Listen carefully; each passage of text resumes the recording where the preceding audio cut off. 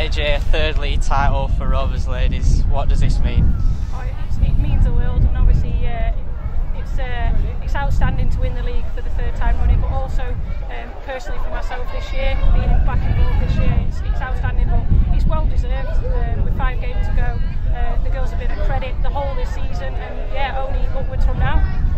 Gemma, a 3-0 win today against Derby to get the job done. Was it hard to get the players' minds on the game today, or was that easy knowing the carrot at the end? They were focused, to be honest. It was just another game.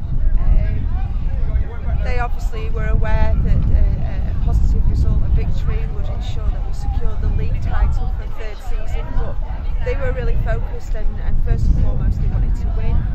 That's what's been instilled into them over the past number of seasons, so you know, every credit's got to go to the players today. And AJ, to win it with 5 games to spare is some achievement as well. Yeah, it's outstanding, but it's down to the players. We work hard week in, week out in the training field, and they put it into practice in the games, and they thoroughly deserve it. They've been outstanding, the commitment to the club. Yeah, I'm really pleased for them.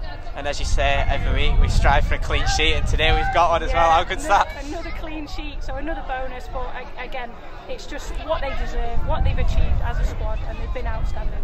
And Gemma, AJ's final season with us this season, sum up what she's brought to Rovers ladies over the years.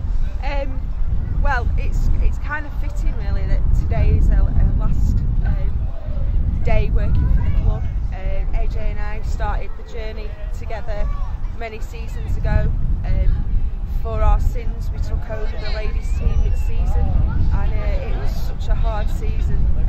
We just avoided relegation, and then 5 seasons later we've been rejoined, working together with the team, and it's our last day, and we've won the season, won the league, and it's certainly set us up in a really positive position for promotion and you know, moving on to the next stage. So you know, personally I want to thank AJ for a time and a contribution. I can't say I'm going to miss her headaches and nagging, yeah.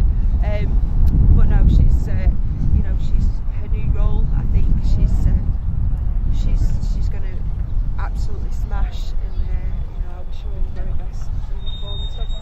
But this was your calling, actually. Thank you, AJ, for everything. Thank you.